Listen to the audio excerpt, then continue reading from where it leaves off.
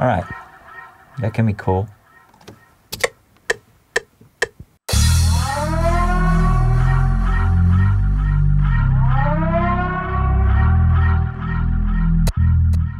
For the second part, we just change up the rhyme a little bit. So what we do is just go to the corner and go to make unique. It will give it it will copy the same thing, we'll drop it in a different pattern. The project has swing. You can hear the snare for the build-up is also in swing.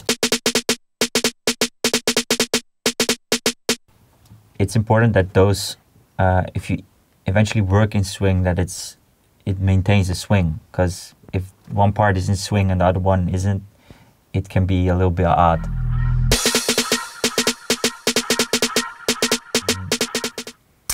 I select this part of the song so it won't be a big clip through the whole project.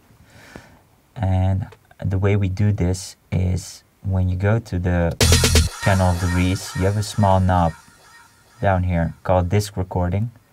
You press this one, you go to the left upper case of the mixer, and you will see disc recording and it will say render to wave file.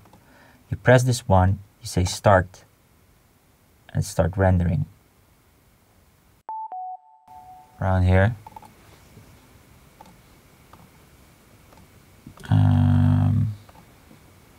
Clone it up, shorten it up.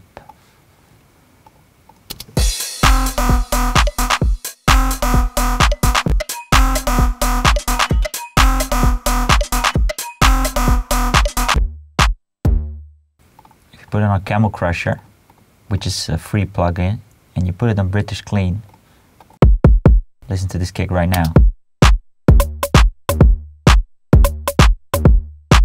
It's so much better.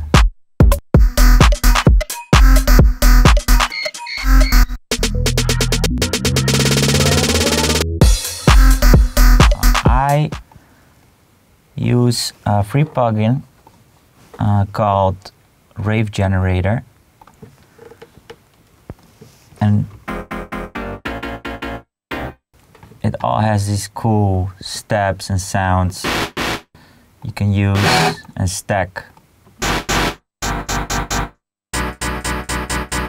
with each other.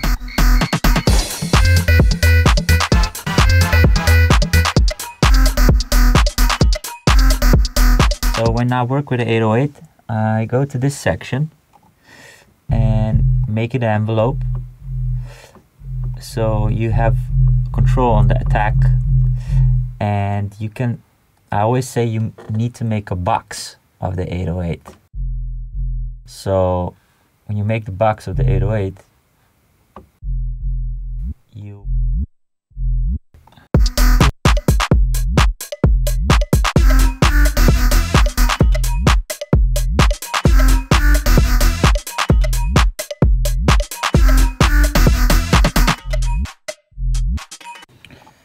So this is a little bit how my projects are made. I did it with a sample pack, and this is also all included in the sample pack with 7, 8, 9, 10 ABSORP sound. I hope you guys learned a lot, and I'm super stoked to see what you guys are gonna build with this. Take care, have fun, and hope to see you soon. Cheers, Ibranovski.